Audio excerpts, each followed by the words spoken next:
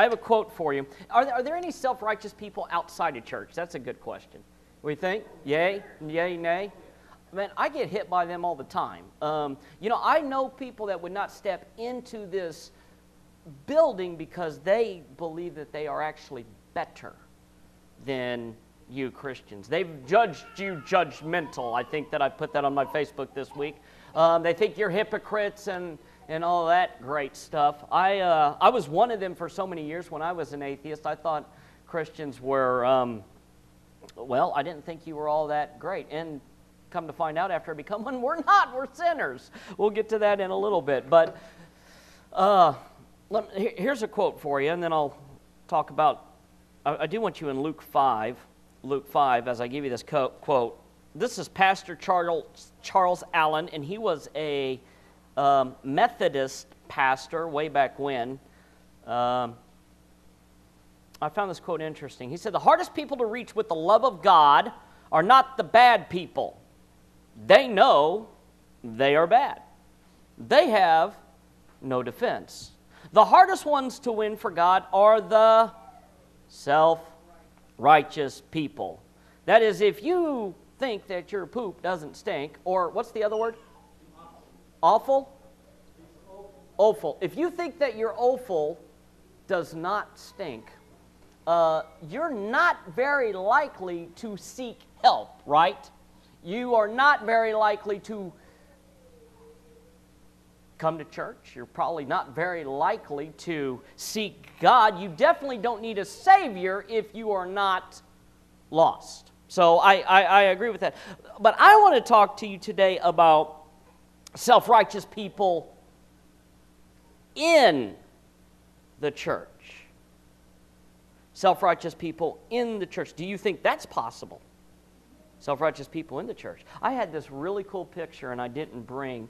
It has a picture of a lamb, okay, a beautiful sheep, but they photoshopped it to where there was wolves' teeth just snarling through. It was a beautiful picture. You would have all enjoyed it. You'll have to come to my house. I'll show it to you. Jesus says, watch out for sheep in wolves' clothing. They will infect you. They will come into a church setting, and they'll attract people like them. And before you know it, a church which is supposed to practice grace, and we'll get to grace in a second, will eventually turn into a congregation of self-righteous, judgmental people. So we are to watch them. Here is something I've always struggled with, and I want you to quickly help me. How is it? Because later on, I believe it's Matthew 7, I know it's there, Jesus says this. He says, you will know self-righteous people, you'll know wolves that are in sheep clothing by their, what? Rhymes with root. Fruit! Very good. You know your Bible. Somebody give her here, I got something for you. You get a hug? You want a Halls? Can I have one? Thank you. You want some applesauce? Because we have some. Unsweetened. I'm on a diet. Every food I think about is just... How many calories are in a Halls? 5? Are you telling me the truth? This is a diet Halls. Okay. How is it you're supposed to identify a self-righteous person, a wolf in sheep clothing, if they have sheep's clothing on them? I mean, you can't really judge them by their moral behavior, can you? I mean, won't they try to look the part? They won't cuss, won't chew, won't date girls that do. I used to chew. Back in the day, I've had these bottles. Let me tell you a story about Kyle. I used to chew Copenhagen, and I would spit in the bottles, and then I would leave them around the house. This is in my Marine Corps days. One time, Kyle, he's just a little boy, he came up, and he saw a soda pop, and he's like, I normally don't get soda pop. I'm going to take a big old swig. And he took that pop bottle and he goes, and he set it down. And I think he looked at his mama with them eyes. Mama, I'm going to die, ain't I? To this day, the boy, every time he picks up a soda, he does this. Is this good? No one's dad hasn't been around. That's not in my notes. That's from God. So I don't know. I guess I was telling on myself. How do you identify somebody who is a wolf in sheep's clothing? A person who is self-righteous. Their outward appearance. Jesus says you'll know them by their fruits, right? So how? Well, I want you to go to Luke chapter 5, and you're already there. I'm going to read verse 33 here in a second. But before you do, I'm going to give you the first thing that first way I think that you can identify somebody who is possibly as self-righteousness and not necessarily somebody who is godly. I think that there's a difference between being godly and self-righteous. Here's the first thing that comes to my mind. I believe that a self-righteous person does not understand grace. They don't understand it. Can they define it? Yes, they can define grace. Somebody give me a definition of grace other than these people. Does anyone know? Grace is what?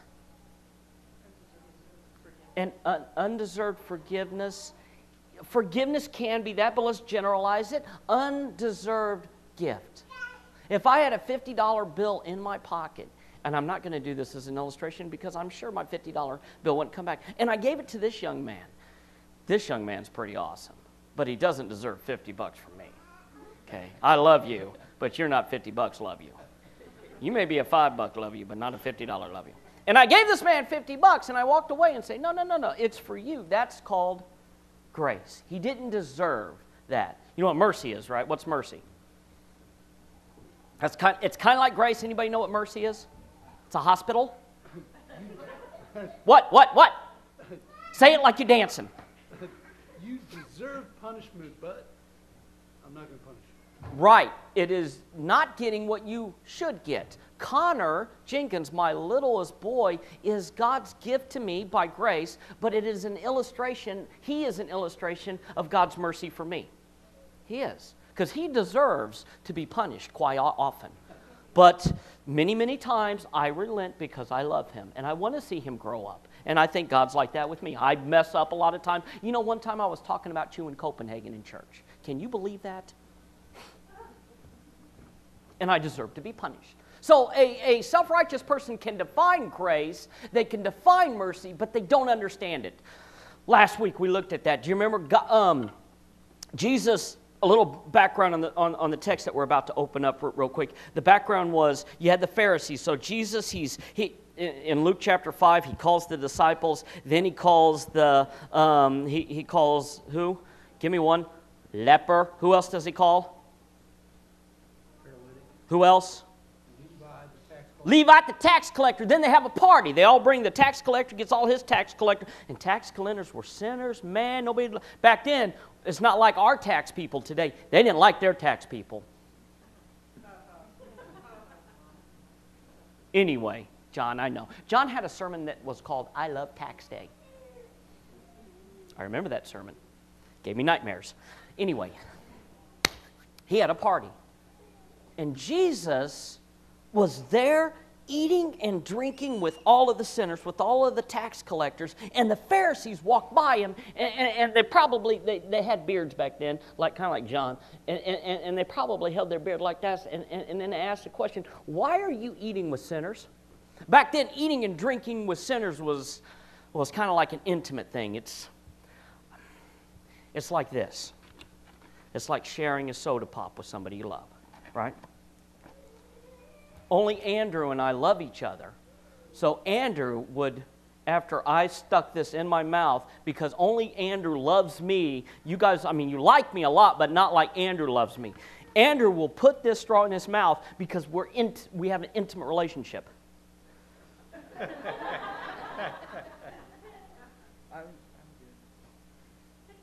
I would drink from it. There's no problem with that.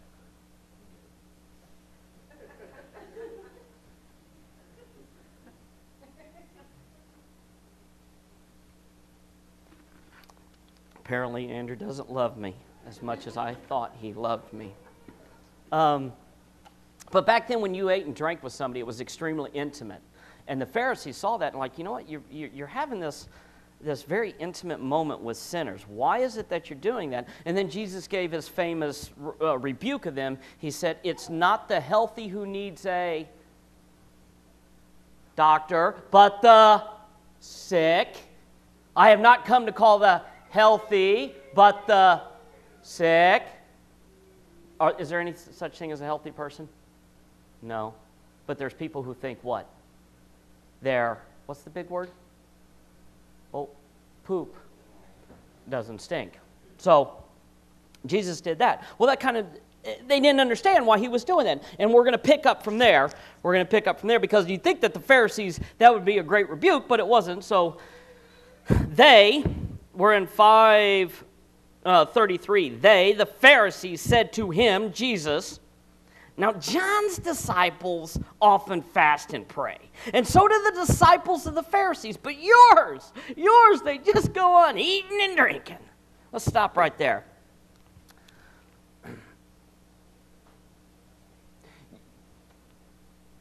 Let me make a quick comment before I unpack that text. Self-righteous people look for other self-righteous people. Do you know that? I was doing a wedding one time, and it was at a different church. And I knew the children when they were about yay big, and they had grown up, and they had gotten married, and they called me over to the church, and I was going to perform the services. And I got there, and I met with everybody. I met with the groomsmen. We'd been meeting, doing some sessions, and met with the mother of the bride and the father of the bride, and got everybody set up that day. And then I think it was a piano player who was a member of that church. She came up to me and said, "Can I have a moment with you?" I suppose. And she took me over to the side and she said, "Did you know that these two people been, they've been doing stuff that isn't very Christian?" I was like what, gossiping? "Oh, you don't think I did?" "I did." She said, No. Oh, let me tell you. And then she gave me a list of the things that she thinks that these people were doing. And she started talking, and I think it was about 30 seconds before I get a little uncomfortable with that. So I'm like, you know what? I really don't have time with this today. You kind of got to do this wedding and everything like that. And I walked away, and I kid you not, they came out of the room, and when she saw them, she was just as nice as pie. But every single time during that whole evening, every time that I would get alone with this woman whose poop did not stink, she would try to tell me of all the bad things that this couple was doing all the time. And how they just don't want to come to this church anymore. The nerve of them. I was like, "Lady, I'm not like you." So, self-righteous people like to find people like them. I think that's what the Pharisees were doing. They're like, you know what? Our disciples, they don't do this. They don't eat with the sinners. They don't drink with the sinners. In fact, what they do is they're fasting. They're doing the good stuff. So they were just kind of looking for somebody right there. And they just did not get that. Why aren't you praying? Why aren't the disciples praying? Did Jesus pray? He did. He prayed all the time. Did he pray in public? Yes, he prayed in public. Did he more often than not, he prayed when? No one was looking. Did he fast? He probably fasted more than any human being alive. He fasted straight for how many days? 40 days and 40 nights.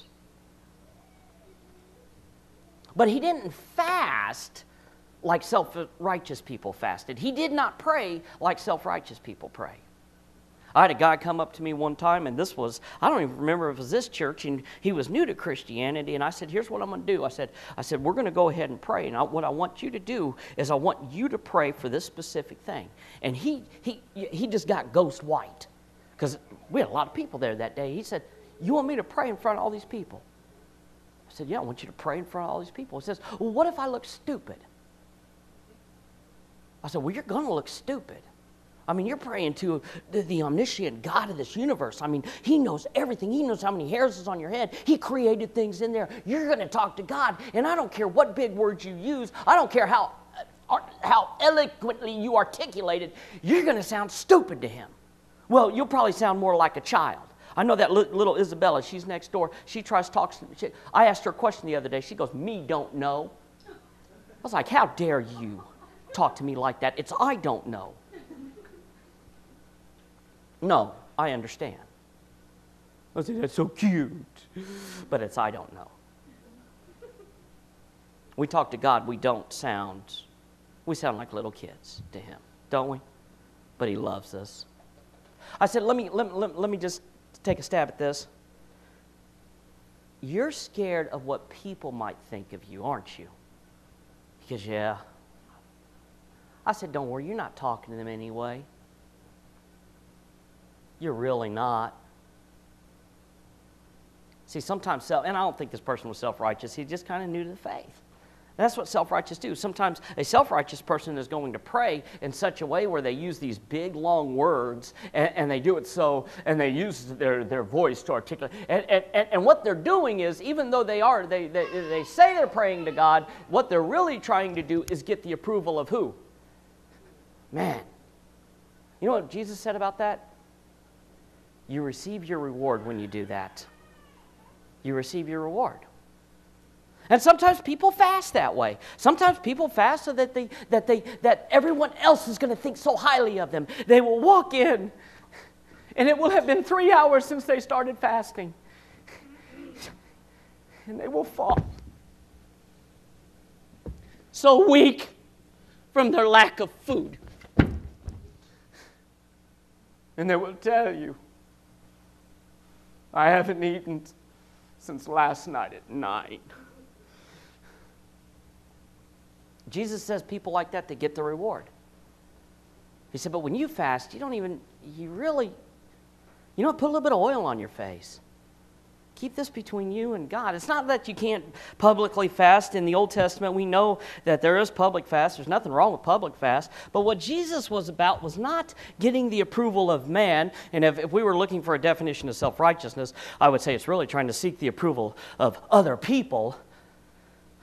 Prayer is intimacy with God. His disciples, Jesus' disciples, who was asked, Jesus, why don't your disciples pray? Actually asked Jesus about praying. He said, Jesus, how do we pray? How do we pray? And he said, here's how you pray. Here's how you pray. It's like you crawl up in your Father's lap. Happy Father's Day, man. And you look up and you say, Daddy. You call the God of this universe Daddy. Because you're not just talking to God. You're talking to your Father. It's intimate. And when you fast, I want to talk a lot about fasting here. We're Baptists, we eat. Everything you do for the glory of God. I eat me a cheeseburger for the glory of God. I ask Him to make a miracle out of it. Jesus blesses food to my body. He doesn't. It's a blessing, and a curse. Why would you fast?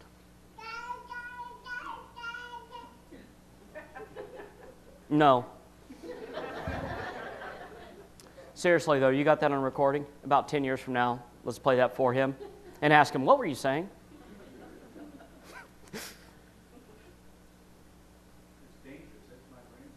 I know, he's talking in tongues.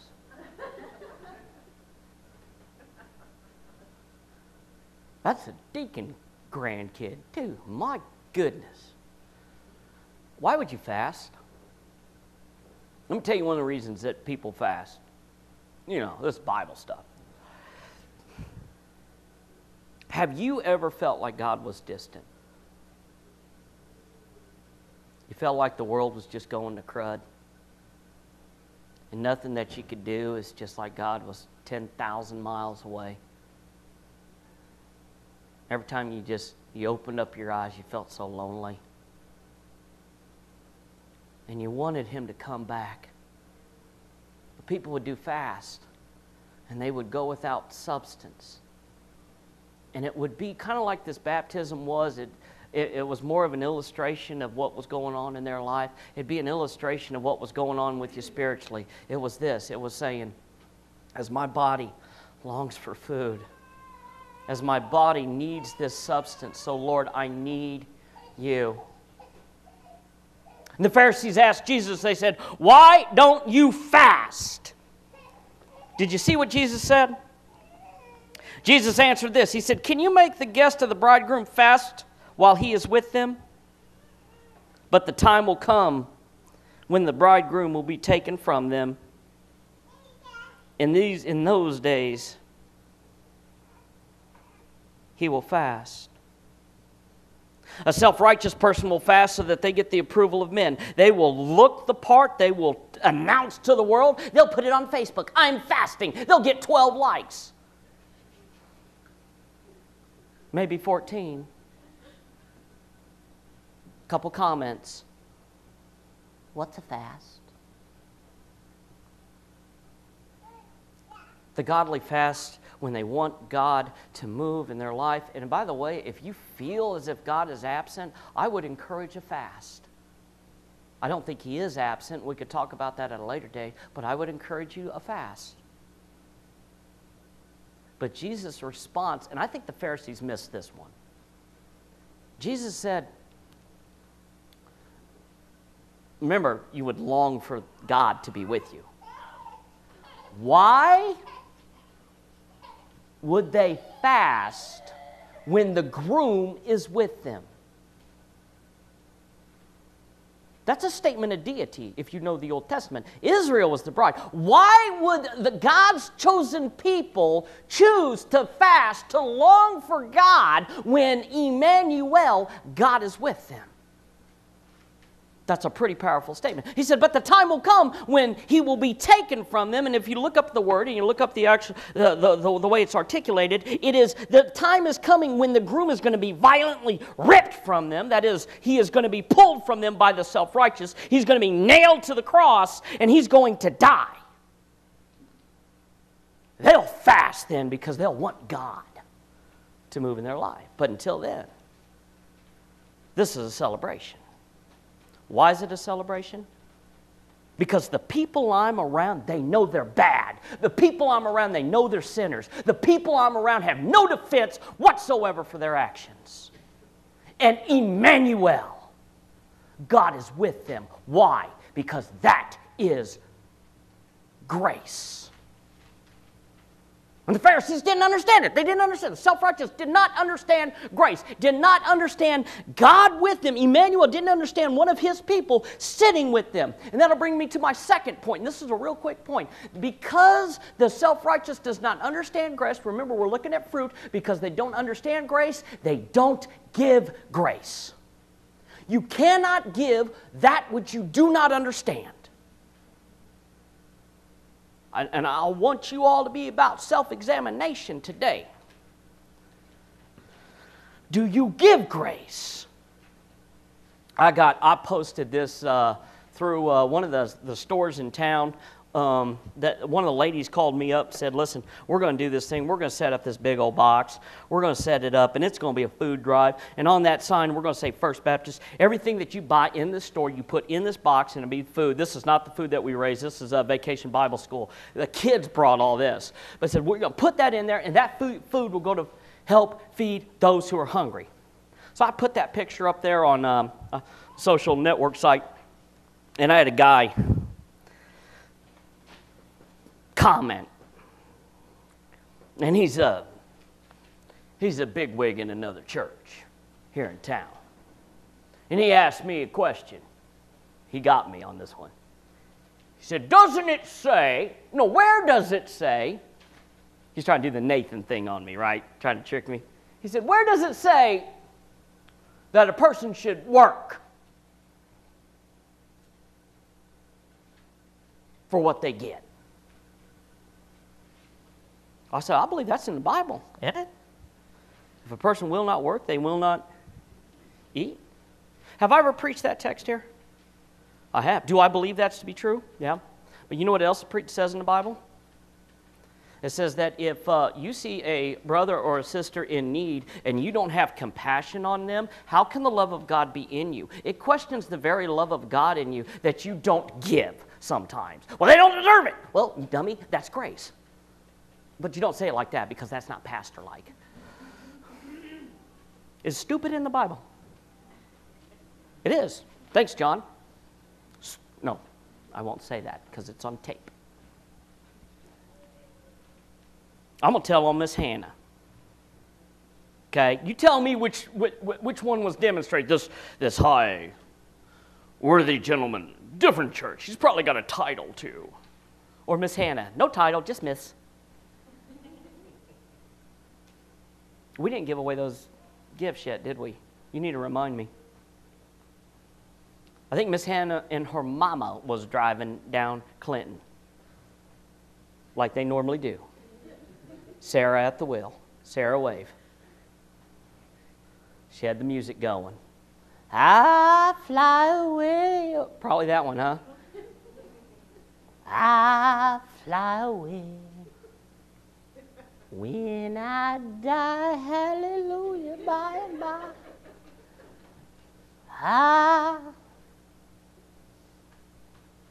Stop sign so she can close her eyes. Fly away. They was all being holy. They saw a homeless guy. You didn't look. When you drove by him the first time, did you look at him? Or did you do the whole? That would have probably been me. That would have been you? Yeah. You guys drove past him though, right?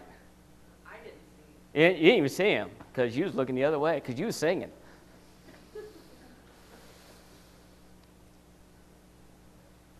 You got to your destination and Hannah said, what? I gotta go for this guy. I'm like, what? Pastor Mike? You seen him? He's on a diet. Give him a cracker. But you got the food, and you went back to this homeless guy, and not only did you give him the food, but you talked with him. You, remember that one sermon? You touched his life. Who was the one who demonstrated behavior more consistent with Jesus? The gentleman who chided me, saying, let those who are hungry work for what they get. Or Hannah going, did he deserve to be homeless, Hannah? You can't answer that question. Did he do something that made it so that he was in that position?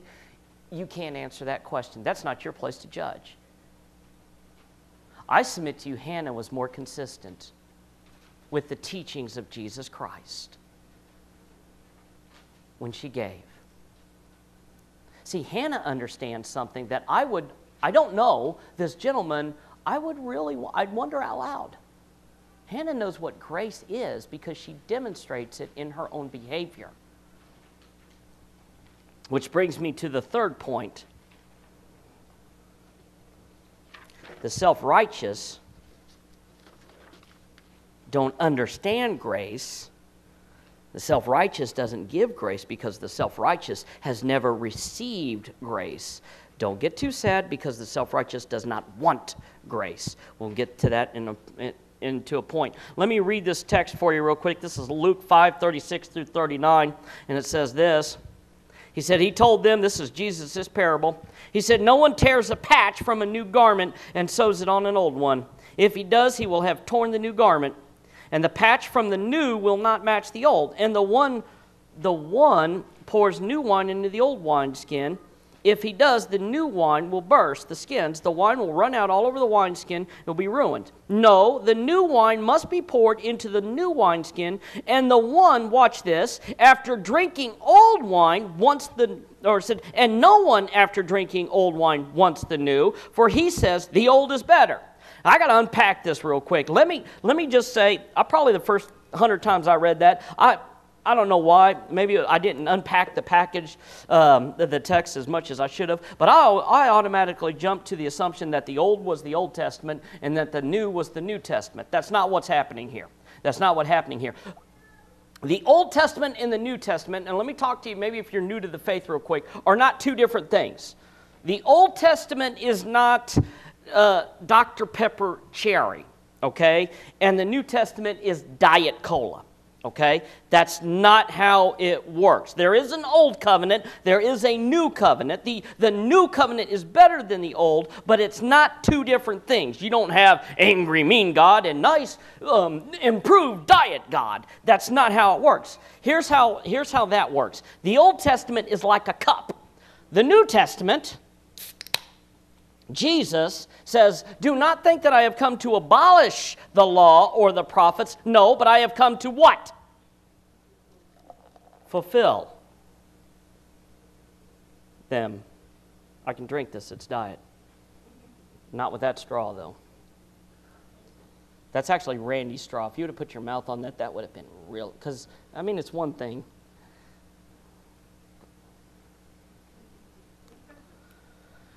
What is the old? The old is this, man trying to earn their way into heaven. The old is this, self-righteousness. The old is me thinking that I'm okay.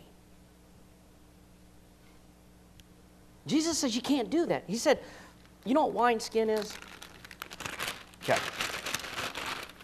This is going to be wineskin. What they do, this is actually a paper bag. We're pretending. You would put grape juice in the wineskin. And what it would do is it would, what's that fancy word, ferment? And when it ferment, it would push the bag out as far as possible. Okay, the skin. Okay? Later on, when you drank all of the wine or poured it out or whatever you did, if you were to put new wine in here, the skin was already what? Stretched out. So it would... Those of you who were sleeping, I knew that was coming, and I have been looking forward to that. That is grace, giving you something you did not deserve, but I gave it to you anyway.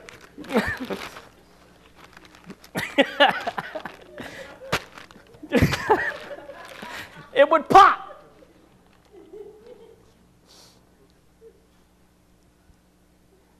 You show me a church that is godly, and you bring in individuals who are self-righteous,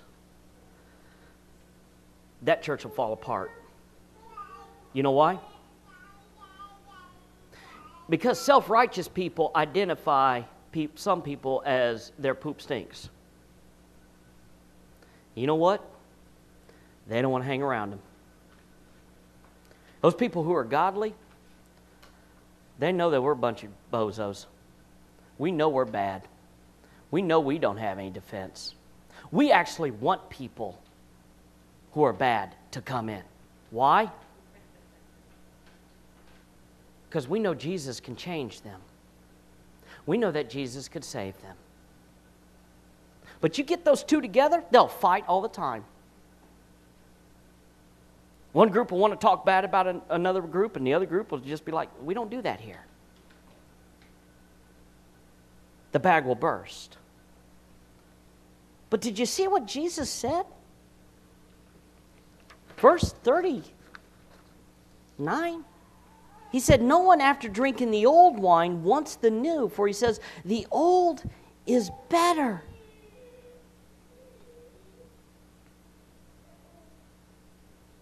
I've come to conclude this.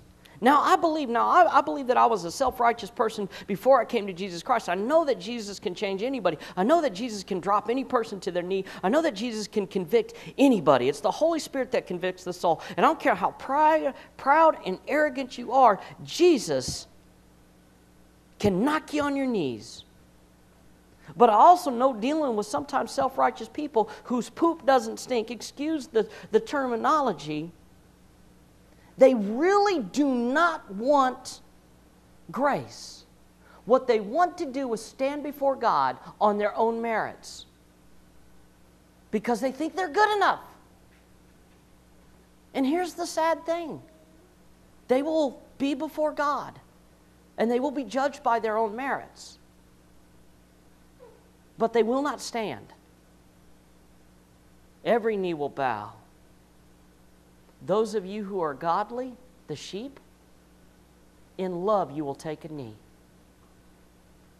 The self-righteous will take a knee because they don't see the lamb who was slaughtered, but they see the Lion of Judah, and they will take a knee because they are afraid, because they will be judged, because, come to find out, their poop does stink. I'm going to close with this.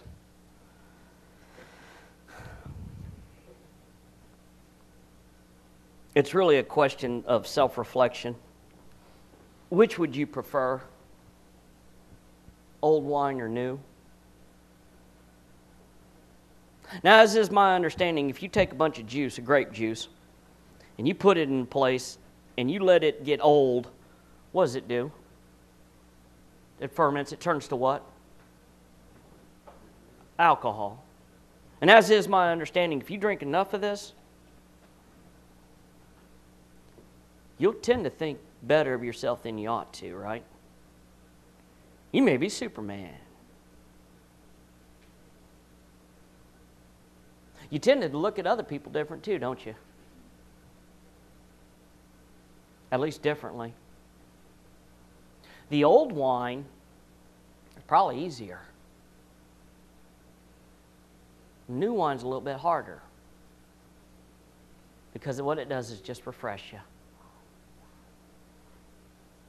Because it's grace. Now here's the hard part about receiving grace. You're really expected to also demonstrate it with others. See, if you understand grace, you really got to be showing it. Amen? Let's pray. Father, thank you for your Son, Jesus Christ, who, while we were yet sinners, deserving punishment, separation from God for all of eternity, we didn't deserve a seat at the table.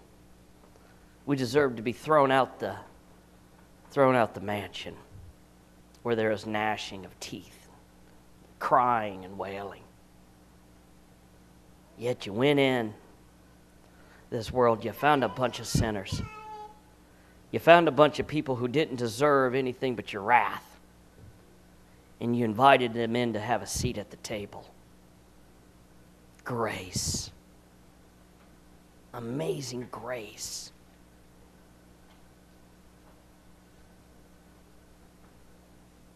Father, there are people trying to get into that mansion on their own merits. Not one of them is worthy.